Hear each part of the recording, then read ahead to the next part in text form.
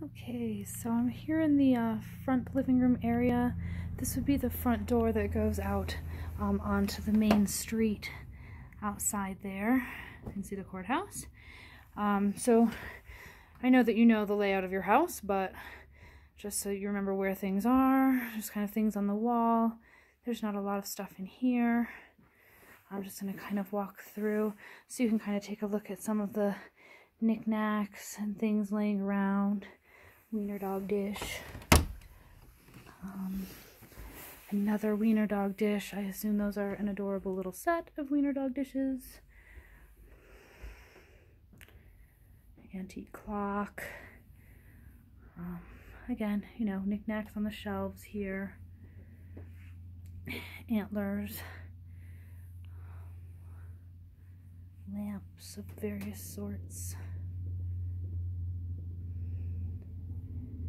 And a bookshelf. I've got some really nice old pictures here on the wall. Very cool. Another deer. And then there's another deer and an antelope on the back side there. I'm just kind of walk through some of these little knickknacks again. Has some things on this shelf. Looks like an antique phone. I don't know, a coffee grinder, I think. Oh, I have one of those little wagons. I think that's Avon perfume. But yeah, there's a lot of just nice little things. Some of them look like they do kind of go with the house. Others, I'm sure most, are personal items. I'm not sure how many of these things you'd want to try to bring out of the house. I guess that's an old ringer. Lots of really cool stuff in here. But I don't know if those are things that you want to try to recover or not. So I couldn't find the light for this dining room. So we'll just kind of try and get close to some things.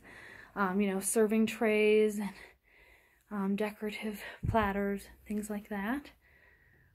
There's that. A couple of mirrored curios. Super cute little cases anyway. There's a poodle. These little things here. There's some curios or dish racks here that have some old pieces in them. Top one looks like pine cones. And then a second shelf. Looks like it has more crystal, dishware, that sort of thing. Into the bathroom. Let's see. There's like a silver fish. Another knit poodle. Probably not quite as many valuables in the bathroom, but always good to see a little of everything.